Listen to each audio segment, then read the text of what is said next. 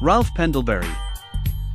Ralph Pendelbury is a minor character in Grand Theft Auto, San Andreas. Despite his brief appearance in the introduction, Pendelbury's death serves as the catalyst for the San Andreas storyline. Little is known about Pendelbury's background. Life Pendelbury was born in an unknown location in the United States and at an unknown time joined the Los Santos Police Department. He is then transferred to the Police Division Community Resources Against Street Criminals, led by the corrupt Frank Tempany and his favorite officer Edward Eddie Pulaski. The two begin to see their job more as a percentage and keeping each gang in the city equal. However, Pendelbury could not be corrupted by Tempany and Pulaski, and then began providing information about their activities to Internal Affairs. At an unknown point in time, Pendelbury trained as a police officer and began serving with the Los Santos Police Department. By 1992, Pendelbury was working in the Internal Affairs Department of the LSPD. During this time he had uncovered evidence of corruption against police officers Frank Tempany and Eddie Pulaski, both high-ranking officers in CRASH. An LSPD unit tasked with the reduction of gang-related violence in Los Santos. Jimmy Hernandez. Hernandez is a police officer who appears as a supporting character in Grand Theft Auto, San Andreas. He is a member of the Los Santos Police Department and CRASH, along with Frank Tempany and Eddie Pulaski. He recalled that one of his most difficult cases was a domestic dispute.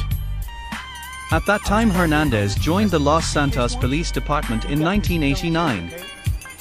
He was involved in a domestic violence case where a 20-year-old beat his wife for letting her children starve. Hernandez was forced to choose to let the man go free or arrest the man and let his drug addict wife continue to ignore their children.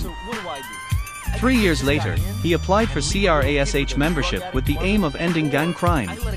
However, Tempany was annoyed with Hernandez about the domestic dispute he was discussing, then Pulaski stepped aside on Tempany's orders, who mentioned that he had worked with drug dealers, gang members who were not afraid to kill their families. Tempany questions whether he can trust Hernandez because he gets confused easily. Hernandez agreed to do whatever it took to make it happen. Tempany and Pulaski tell him that there will come a time when they will have to let go of the bad guys or turn away. He then ordered Hernandez to get out of the car. I know. You don't know shit. Get the fuck out of the car, Issy. We own you. You're out. We can shit on you from such a height, you'll think God himself is crapped on you. You understand? For some reason, we've got a little problem. A former friend of ours. No, who could do that? What the hell would you know about it, boy? That he's supposed to report what he's supposed to report? Huh? Oh, how you like that, you piece of shit? Crack my ass, you lying piece of shit. Eddie, I can't deal with this guy. He's an idiot.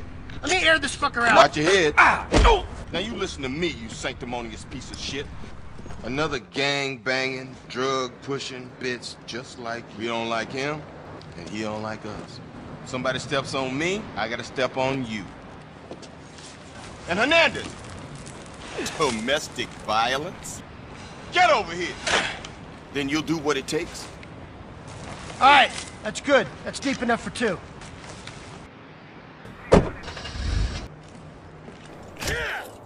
Who are you gonna tell now? The next scene shows Pulaski kicking the condemned Pendelbury, who was attacked for threatening to expose Tempany and Pulaski's illegal activities to Internal Affairs. Come on, please, don't make me do this.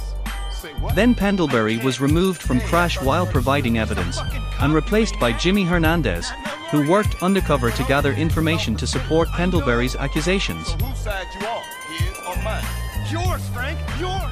Tempany and Pulaski, however, decided to initiate Hernandez into their criminal activities by forcing him, at gunpoint, to kill Pendelbury after they found him at the ocean docks and Pulaski had severely beaten him.